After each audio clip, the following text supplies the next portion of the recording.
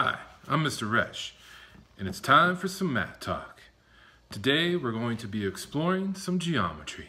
I wanna be like Euclid. Euclid? Who's Euclid? Well, he's the GOAT of geometry. So let's get your pencils, your notebook, and possibly a ruler, and let's get to it. You got your acute angles and parallel lines, lines of symmetry, but not all of the time.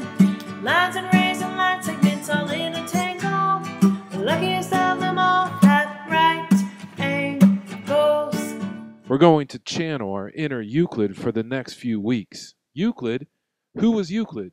Well, he was the father of geometry, and he studied a lot of different concepts of geometry, just like you're going to study and explore a lot of different concepts in geometry. Now, there's going to be a ton of math vocabulary words that you're going to have to keep track of.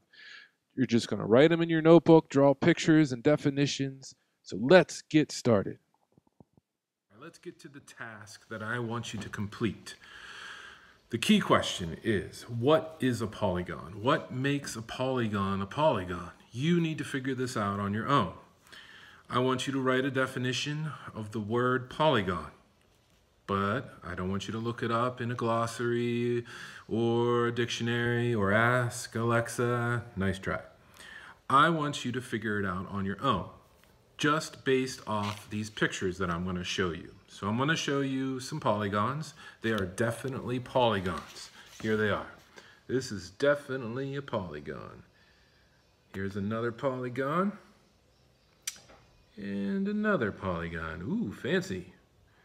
Polygon, polygon, polygon. All right, these are definitely polygons. Now these are not polygons. Check these out. Nope. Nice try. Nope. Ooh. Nah. Nice try. No polygon. We'll look at them the other way. Nope. Definitely not polygons. Okay, so here are the not polygons. These are not polygons, and these are polygons. So just based off of these pictures, I want you to come up with an accurate, precise, mathematical definition of polygon. And I want you to write it down in your notebook. Good luck.